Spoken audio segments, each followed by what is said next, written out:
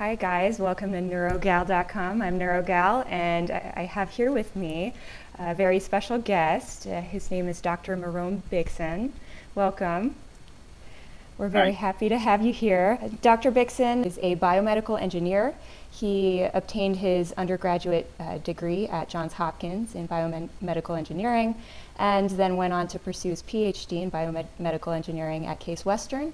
Thereafter went on to complete a neurophysiology fellowship at the University of Birmingham Medical School in the UK.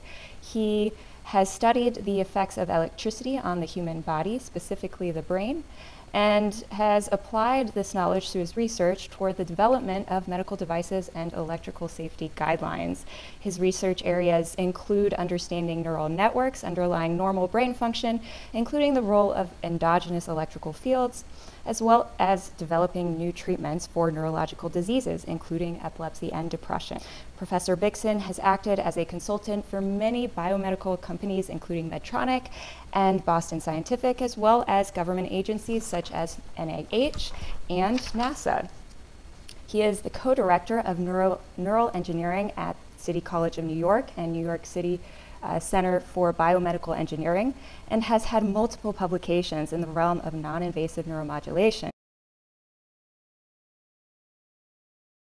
I was wondering if you could just briefly describe for our audience what transcranial direct current stimulation is and how it applies. So the tDCS, or transcranial direct current stimulation, I think you can tell a lot of what it is by its name. So transcranial refers to the fact that it's non-invasive. So the electrodes are going somewhere on the head. So these are the electrodes. Direct current refers to the kind of waveform or the type of energy that's being applied to these electrodes. So in this case, it's direct current, which is the kind of thing that a 9-volt battery would generate. So transcranial, 9-volt battery. And the stimulation refers to the brain and the fact that the goal of the technology is to stimulate the brain and to change how the brain works. So transcranial direct current stimulation is the application of low intensity direct current non-invasively to the brain. Most of the work, as you mentioned, with tDCS is looking at brain-related disorders. Mm-hmm. So depression is a disease that we think lives in the brain. Pain, as you know, is neuropathic pain. Is by definition, if it's neuropathic, it's something that's living in the brain. Parkinson's and so on. So the majority of work with tDCS is aimed at these neuropsychiatric disorders that are hypothesized to result from a brain pathology. And the goal of tDCS is to change that pathology. And the physiology behind how tDCS might work, is it hypothesized to affect the neuroplasticity in any way? Yes, I think that's one idea. I think that's at the core of how tDCS works. The tDCS is pushing current through the brain, and so you have this sort of sea of direct current flushing across the brain. And so all the neurons that are in this river are being exposed to this direct current, and as a result of it, they're polarizing. And as long as the direct current is on, they're going to stay polarized, and quite possibly for some time afterward. Mm-hmm. And one hypothesis is that by being put in this state, these neurons now become more susceptible to plasticity, more susceptible to long-term potentiation, for example. And an important distinction is that the tDCS is not producing the plasticity. It's putting them in a state where they might be considered receptive to plasticity. Mm-hmm. The plasticity comes from something else. And so, for example, when tDCS is being used for rehabilitation, tDCS is not being applied on its own. Patients are undergoing intensive rehabilitation to try to produce neuroplasticity, to try to restore some sort of function. And the tDCS is being applied on top of that to essentially make that therapy more effective. And so again, the notion is that tDCS is not simply a plasticity inducer. It's more of something that modulates or enhances the brain's own ability to undergo plasticity in situations where you want to produce that boost. Okay, that makes a lot of sense. And so how would that apply in the realm of depression? And you know, would you have to put a person in a state that might allow them to elevate their mood, or would you just have to put the tDCS on and allow it to, turn it on and just wait? I mean, that's a great question, because if we assume that tDCS is a booster of something else that's going on, what about indications where tDCS seems to be applied on its own? Mm-hmm. So tDCS for depression, yes, you could combine it with some sort of cognitive behavioral therapy or some other form of therapy, but often, especially in the context of clinical trials, it's sort of applied as a monotherapy. Patients just come in and they just get tDCS and they leave. Mm-hmm. And that's often the case in the pain with pain as well. And so how do you explain that based on what I just said? I think there's different, and they go back to the three, right? Yeah. There's three things I could think of. One is what I said is wrong. Okay, that's all you know. Another possibility is that they are getting stuff. Essentially they, just by participating in the trial, just by coming into the physician's office, you're having what's called a placebo effect, but that placebo effect is a real physiological change. Mm-hmm. A physician who does nothing can probably make people somewhat better just by seeing the patients and perhaps projecting confidence at them. And so if the placebo effect is real, if the placebo effect is a real physiological change in our brain, then one of our ideas is that tDCS can actually boost placebo. And it's not, I don't see that as a negative thing. I see that as a compelling idea. But the corollary of that, which is very serious, is that therefore the patient experience leading up to tDCS may have a huge effect of what tDCS does.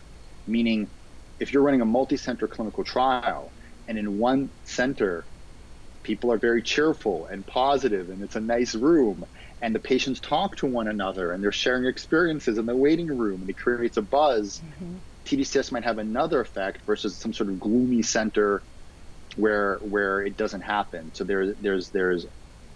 it's one hypothesis, but it would need to be tested and it needs to be sort of verified. Mm-hmm. The third idea is that the tDCS is applied on its own and it enhances the brain's ability to undergo plasticity. And we're imagining in this case that the brain is stuck in some state and that, let's say, a normal individual can move the brain from this bad state into a good state, but that a sick individual doesn't have the ability to make this transition. They don't have the capacity to change the brain from one state to another state via plasticity. And so what tDCS is doing is empowering that brain to undergo that change, to do something that a normal individual might not be able to do. So for example, if depression or neuropathic pain is the brain stuck in a particular state, the tDCS is now letting them, the brain already has that desire or that capacity or the potential to go through that transition, and the tDCS is giving it the nudge to get over that hill. Mm-hmm. Everything I'm telling you now is very hand wavy, but there certainly is animal data and cellular data and imaging data to back up each one of these ideas. Right. There have been a few studies that suggest that tDCS can be helpful in cognitive enhancement for healthy individuals. What are your thoughts on that? I don't think I have a nutshell thought on that. Okay. I think that it's clear that some of these studies have been run very rigorously and in some of the best, clinical or academic centers in the world. And what they have shown is that individuals who are doing a task might do that task better when it's combined with tDCS, or when they're learning something, which means they're naturally getting better. tDCS can make them learn faster or achieve a higher level of performance. That being said, there's a lot to qualify. These are experiments that are done in very sort of reductionist experimental settings, and they're not particularly real world. People aren't drinking coffee and taking a call in the middle. The tasks themselves tend to be very abstract as they need to do. So for example, if tDCS is being used to evaluation for creativity, it's not necessarily creativity the way we would look for it every day, but it's looking at a shoe and deciding whether it could be used as a hammer kind of thing. And so that's the caveat based on that. There certainly is a lot of work looking at the effects of tDCS in healthy individuals as a form of performance enhancement. And like I said, a lot of it I'm very enthusiastic for, even if it requires replication. Some of it will not replicate and may not have been conducted as well as some of the other trials. And obviously now you're also seeing consumer devices and other kind of devices that are marketing themselves to fill what I guess is a desire by at least some people to access this. Some people are believers because I'm assuming they're looking to get this technology, which is why you can see it online for these non-medical purposes. Right, right. What are your thoughts on do-it-yourself tDCS? There are a lot of different products on the market now, and it's very accessible for the layperson to buy one of these devices. My thoughts on this have changed a lot in the past. I've been doing this for a while, so I don't know, 5, 6 years more.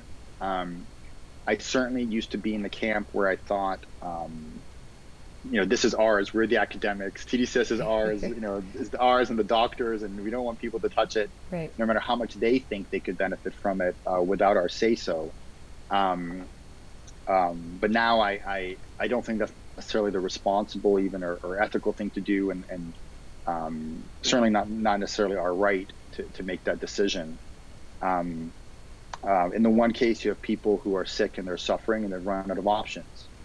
And they're considering reaching out to their doctor to provide an off-label treatment with the technology, or even self-medicating.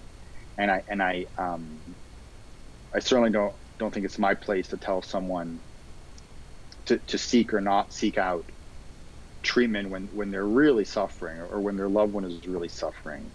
But what I can say is that there are different quality of devices. There are better made devices and there's worse made devices. And the reason this matters is if you're suffering from something and you read a paper that came out of this university that said tDCS improved mood, right, and you're depressed. If you buy a tDCS device, and it also says, by the way, that tDCS was tolerated, so the side effects were not severe. If you buy a poorly designed device or a poorly documented device, a bunch of things may happen. One is that device may not provide what it's saying it's providing. So you're not even getting what you saw in the study. And as a result of that, it may not have the same efficacy, or it may not have the same tolerability. There may have been no lasting skin irritation in the trial, but because what you bought is not well made, it might produce a skin burn. And so I think we need to really draw a distinction between quality equipment and poor equipment. And it's very easy for me to say, I think in general, everyone, researchers, physicians, and individuals should have access to quality equipment.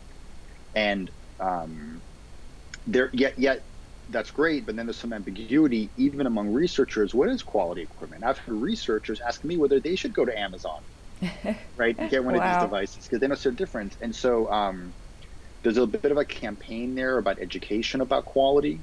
And by the way, I'm not implying that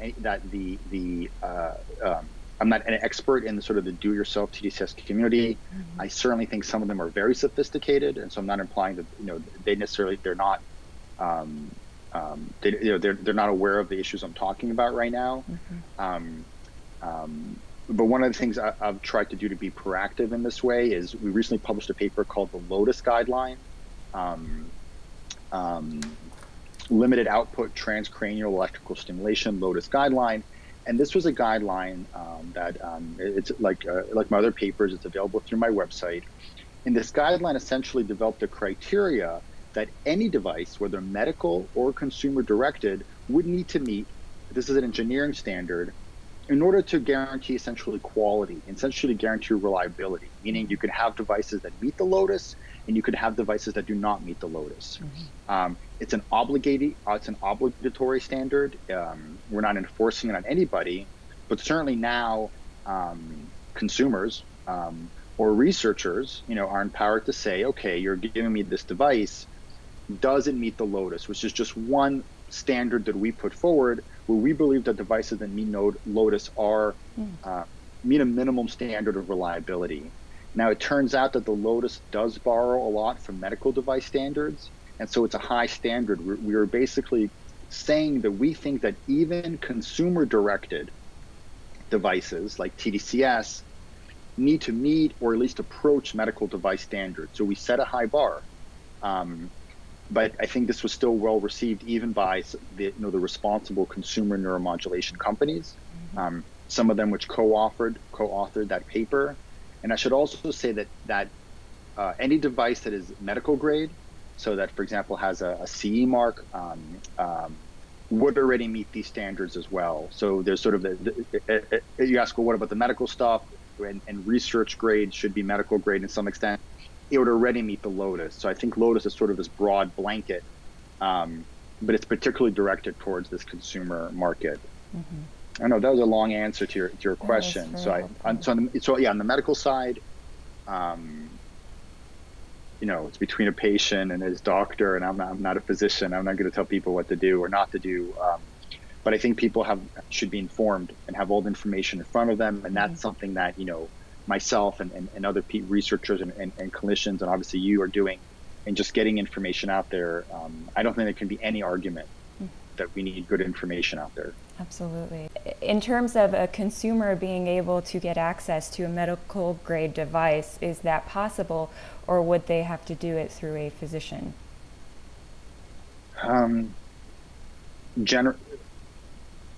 The simple answer is they would need to do it through a physician. It is, I don't know if I call it ironic. It's the companies that are making medical grade devices in the U.S. And therefore are prescribing to sort of the highest standards set by the FDA, or as a rule, not providing devices to consumers, meaning the best devices out there are not necessarily available to consumers. But I think there are some devices that are directed to consumers, that are produced to a relatively high standard, and then there are some that clearly are not. But a lot of these devices. Now, of course, there is this middle ground of iontophoresis, right? Is some devices there are these iontophoresis devices, which have been used, by the way, in tDCS clinical trials in universities and academic centers. These devices provide a weak direct current and are FDA cleared for something other than tDCS, but the hardware itself is FDA cleared, which, by the way, means it would meet LOTUS as well. Technically, I believe iontophoresis is a prescription device as well, but there may be some ambiguity there as far as them being made available. And if you take an iontophoresis device and you change the sticker so that it's a tDCS device, so it's the same bit of hardware, but one is iontophoresis and one is tDCS, you get into even more ambiguity about how is it regulated? And now can it be distributed directly to consumers, and which standards apply to it then? And I don't think this ambiguity is a good situation for anybody. Right. I don't think it's good for physicians. I don't think it's good for consumers. And so I think that is something that needs to be corrected. If not the FDA, then I think the clinical and research community should be coming together to step forward and clarify, at least how they believe these things should be regulated, and because otherwise it kind of creates these awkward situations that don't make any sense. Right. And I myself have found it peculiar that there's a lot of evidence that tDCS is effective in certain disorders and conditions, and I would be open to utilizing it in my practice. But the fact that the FDA hasn't really approved any devices in the U.S. has really limited my ability. And what I find even more ironic is that other countries have approved tDCS for use. Canada, Europe, you said, Australia, Brazil. So it's certainly there. The evidence is there, but there are certain barriers within the U.S. that prevents us from helping people who are suffering. So why do you think that is? Why such barriers in the U.S.? The FDA has a higher standard, or I call it a more difficult standard than you'll see elsewhere, which is why often you'll see, in general, you'll see things approved elsewhere before they are approved here.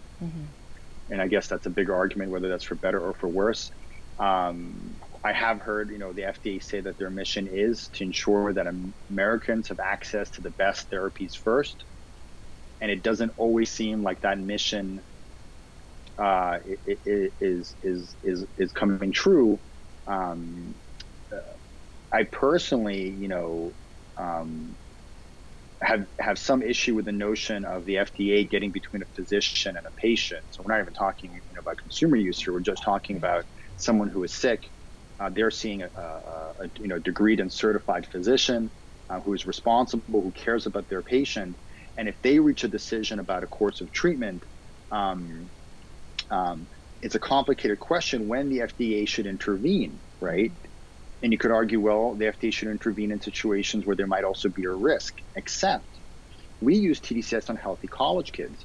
tDCS is considered tolerated enough that across psychology labs across this country, under IRB approval, you have undergraduates operating machines, stimulating other undergraduates, not to treat them, but just to see what will happen, to see how it changes. So we have this understanding that this is a technique that is so well tolerated, it can be tested on healthy individuals, it can be sold on Amazon. So we're comfortable with the risk there. Right. So now you have a patient who is suicidal, has so much pain they can't pick up their kid, and it's being prescribed by a doctor, and so it's this notion of omitting treatment and not allowing it. And again, I think there has to be perhaps a collective effort to clarify this issue. You could say, oh, well, let it run its course. I mean, what, 5-10 years? But by then, a lot of these people who'd want to treat now, their lives have already been ruined or they're dead. I mean, the other thing I want to add is, as you know, so much of medications is off-label anyways. Right? So I think we're already comfortable with the notion that a physician can provide something off-label. Now, tDCS doesn't have any label, right? That's the problem, right? But I mean, a great analogy is with TMS. So our TMS, I was talking to a very, very well-known, very responsible clinician researcher who was involved in pivotal RTMS trials for depression, and then he set up a clinic, doing RTMS for depression. But now in his clinic, he's seeing people that, first of all, have depression, but don't meet this like super, super restrictive, I failed 2 drugs, but not 4 in this guideline that the FDA was approval for, but they're using that off-label on them. But they're also treating pain and other things. And this clinician said, well, I'm comfortable doing that because it's off-label. So then I asked him, okay, on Thursday, so the FDA approved it on Friday, right? The FDA approved it on Friday morning. On Thursday, a patient comes to see you for RTMS for pain, and you don't want to give it to them because RTMS is not approved for pain. Friday morning, the FDA approves it for depression, which has nothing to do with pain at all. And the same patient comes back, and now you are somehow comfortable giving them the exact same thing, yet the FDA hasn't said a peep about that particular indication, right? So it's a bit of a conceptual thing. Okay, you could say, but what about the device itself? The device itself has to be well built, and the device itself should meet a certain level of should be reliable in a certain sense. But that is covered by Lotus. That's covered by other standards. So if we're just saying, well, the devices should be well built, we can cover that in other ways. And so we're in this situation, right, where it's to no one's benefit, and even if in the next few years we're going to see the approval of tDCS for one very common indication, it's not going to be approved for all the other validity of things that it might be used for off-label. Right. And so is it so again, it gets down to this like Thursday, Friday argument. What's okay on Friday? Why was it not okay on Thursday? Exactly. And so in your knowledge, are there any physicians that you know of that are using tDCS in their clinical practice? I know you had mentioned that there are clinicians using RTMS because Right. it's FDA approved. So what about tDCS? So we could talk about internationally, of course, in the U.S. Internationally, it's a much easier transition. But you want to in the U.S. Yeah. It's migrating, yes. I mean, I'm pretty sure if you Google it, maybe tDCS therapy, you'll find some providers. There's some other providers, I think, that don't necessarily advertise their services, but are making it available. And unfortunately, they are, I think, in some cases operating a little bit in limbo. However, there are some physicians at some universities that have gone, hospitals, that have gone to their hospitals and have presented tDCS to those hospitals and asked for permission to provide this as a treatment and have received clearance. There's other physicians that have, or they're also affiliated with, let's say, a large, medical system. And they've gotten these sort of blanket IRBs that essentially allow them to almost treat everyone under sort of this blanket IRB kind of protocol.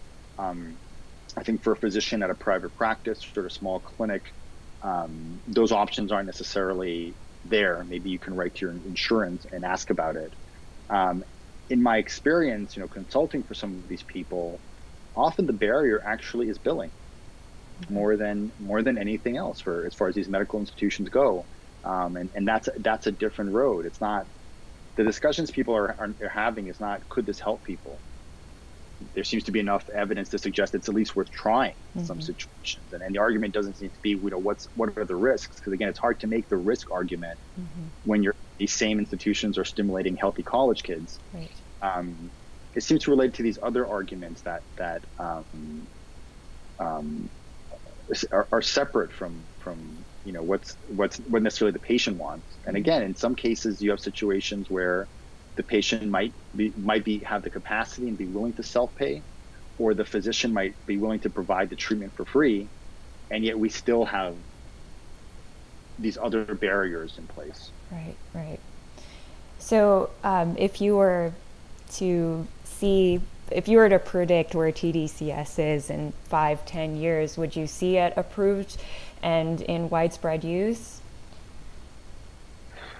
It's tough to say. Predictions. It's hard to say. I think there's a lot of people who are doing research on tDCS and are working extremely hard in different indications, whether it's MS, whether it's age-related cognitive decline, whether it's chronic pain. They're working very hard to run very rigorous clinical trials or run some sort of open label validation to prove that it's working. And I think it'd be really unfortunate if in 5 years we're in a situation where we're sort of starting the next round of trials. And that's essentially, we've sort of spun our wheels, this sort of clinical trial wheels, and do the trial, get funding, do trials, get the funding, and so on. I really hope that what now is a really nascent deployment as far as clinical treatment is somewhere else in 5 years. But I know, as we're just talking about, I see that there could be a lot of barriers to that. And again, not the hardest ones I see now don't necessarily seem to be related to sort of a risk-benefit decision that physicians can make. They seem to be related to other factors.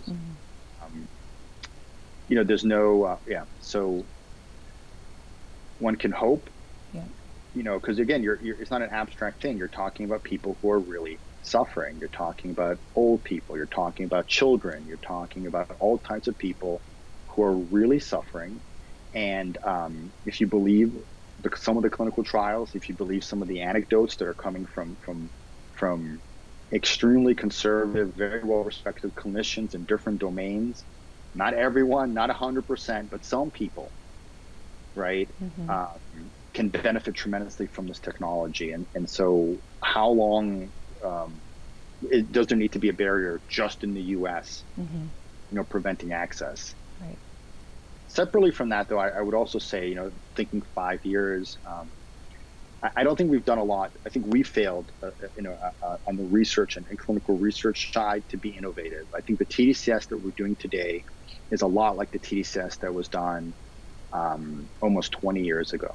2 milliamp, 20 minutes, 1 milliamp, 20 minutes, often with, these large sponges. And so I would hope that in 5 years, what we see is the tDCS looks different than it looks now.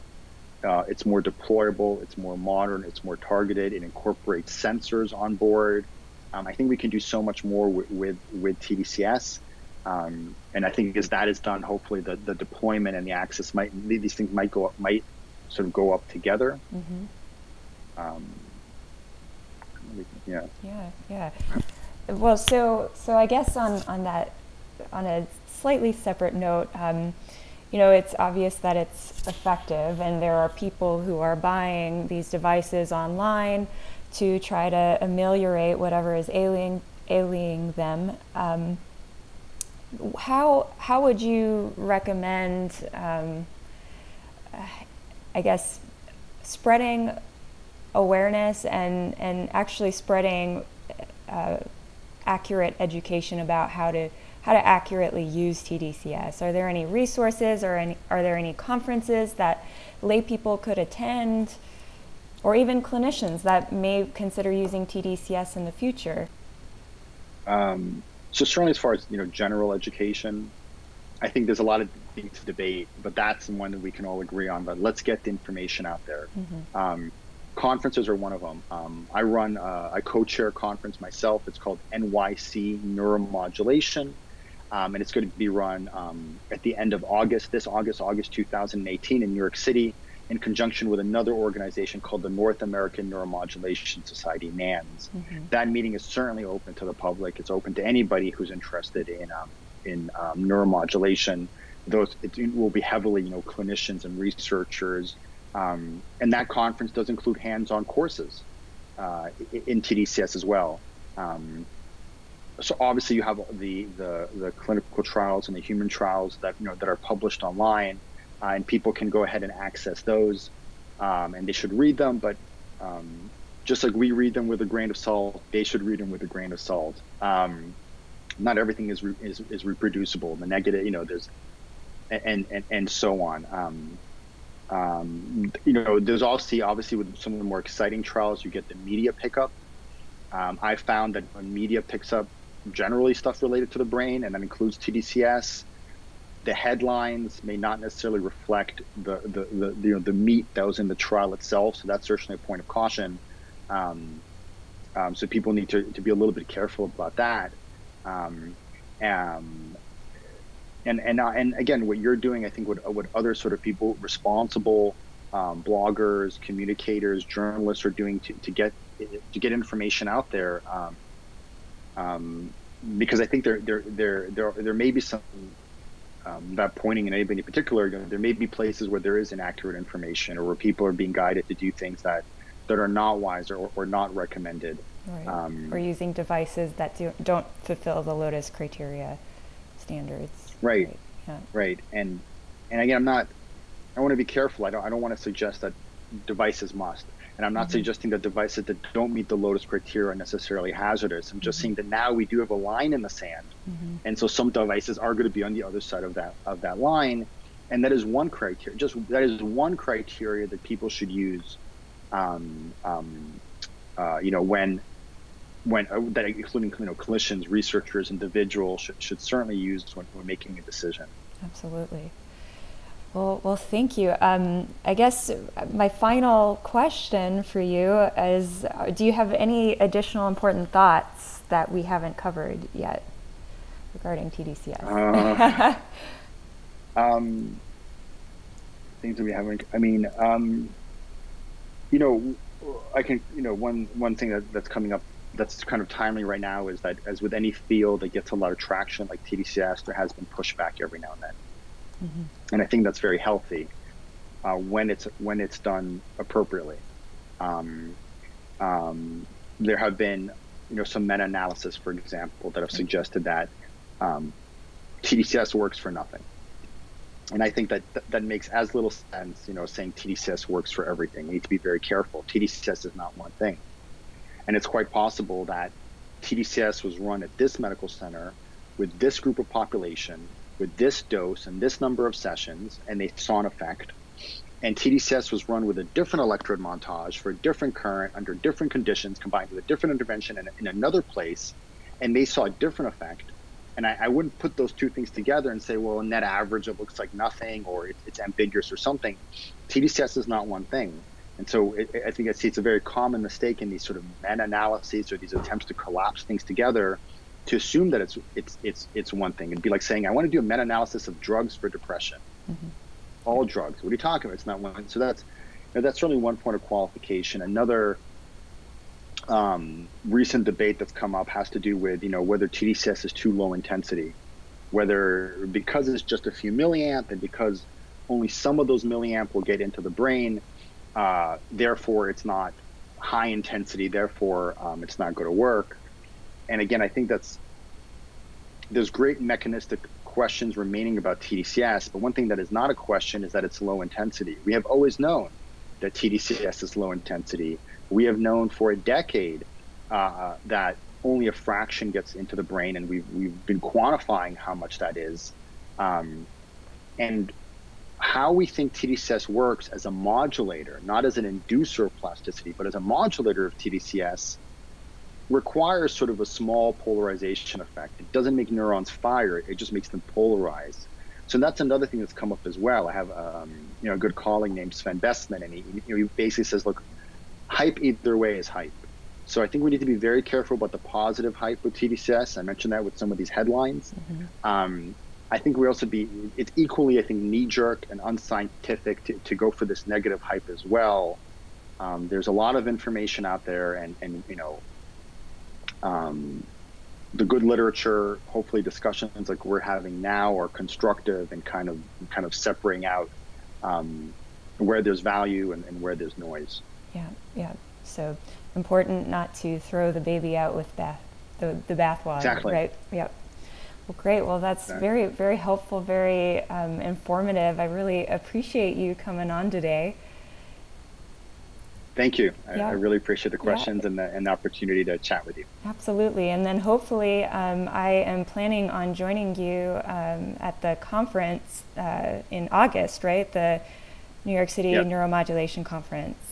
NYC Neuromodulation NANS. If anybody else is interested, just Google NYC NANS.